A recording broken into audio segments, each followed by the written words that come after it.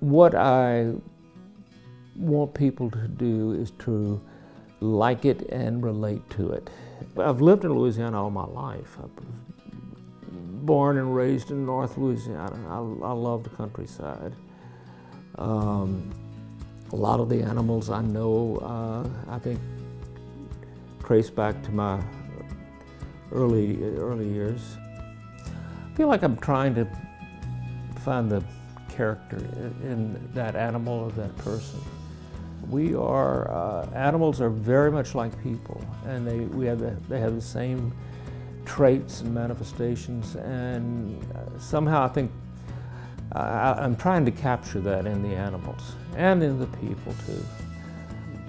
I paint a lot with a palette knife, and I do that for several reasons, but one of them is it does keep me loose, because you cannot get too precise with a palette knife. And I like the effect it gives, but that helps. I painted a number of pictures with a string of cows in front of a fence because I've seen so many like that, and they don't want to be fenced in. They want to get out. They want to break that fence down. And there's a beauty about the wilderness that's hard to describe unless you're out there and doing it. And that's kind of where I am in life right now. We have these creatures that are so much like us, and they need to be protected to the extent we're encroaching on their territory.